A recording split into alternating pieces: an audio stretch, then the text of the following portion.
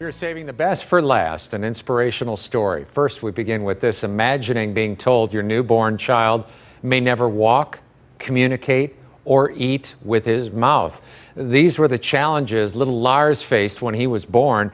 And with the help of Variety, the children's charity, Lars surprised everyone except for maybe his mom, Katie. Katie Decker joining us. She and Lars are there, and they join us as Variety tries to raise more than $1.5 million through its Everyday Possibilities campaign. Good morning, Katie, and good morning, Lars. Good morning. Wow, what's it like seeing Lars progress so much these 5 years? It's been really amazing and unexpected.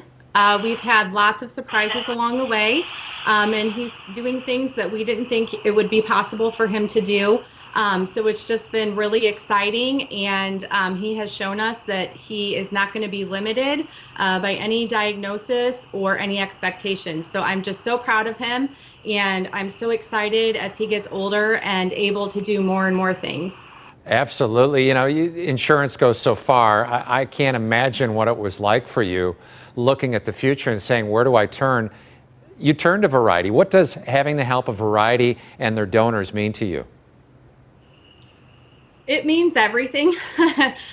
So when you have a child with disabilities or special needs, as a parent, it is still your responsibility to make sure that they have access to all the things that they need to be successful and to progress through life. And we are very limited by insurance, and it only goes so far. And Lars just needed a lot more therapy than what was available to him through our private pay insurance. And so having the ability to reach out to Variety and be able to work with them, and let me tell you, they make it working with them very, very easy.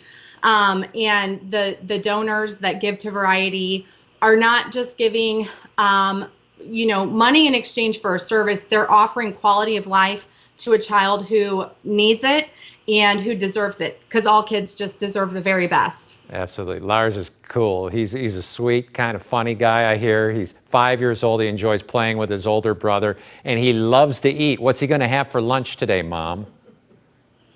I don't know. Breakfast was cinnamon life with bananas and grapes in it. So it's always an adventure with Lars. He loves to eat. He's always hungry.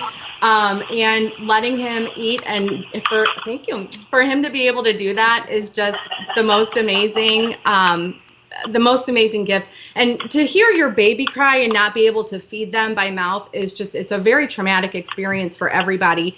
So the fact that he's been able to gain this ability and he's able to eat now is just absolutely life-changing, and it just means so much to him. Thanks so much for joining us again. And folks, if you can donate, please do so. You are blessed. He's a great little guy, and I hope he enjoys that lunch. Thanks, John. Okay, we'll talk to you soon.